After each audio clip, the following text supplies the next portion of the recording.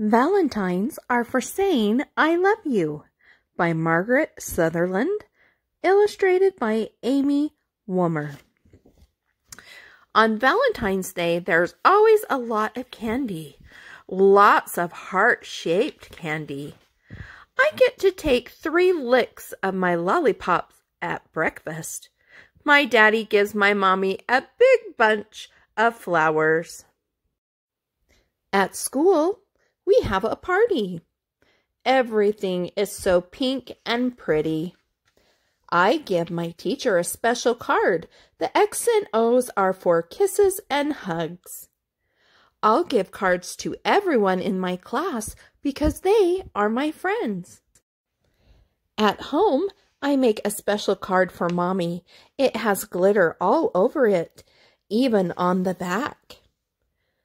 The one for Daddy has doilies on it that look just like lace. I stick a little doggy biscuit on the card for Arrow. How long does it take him to eat it? About a minute. And for my baby brother, I tape a big heart with an arrow on his crib. It will be the last thing he sees before going to sleep.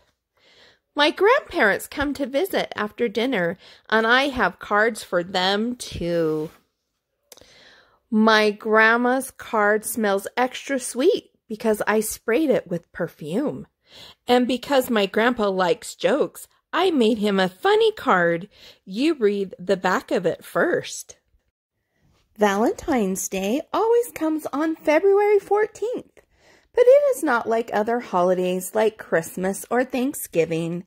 It is a day when you show your friends and family how much you love them. Of course, you can do that any day, but on Valentine's Day, it's extra special. Grandbabies, Grandma loves you so very much each and every day, but on Valentine's Day, I love you even a little bit more. Please be grateful. Until next time.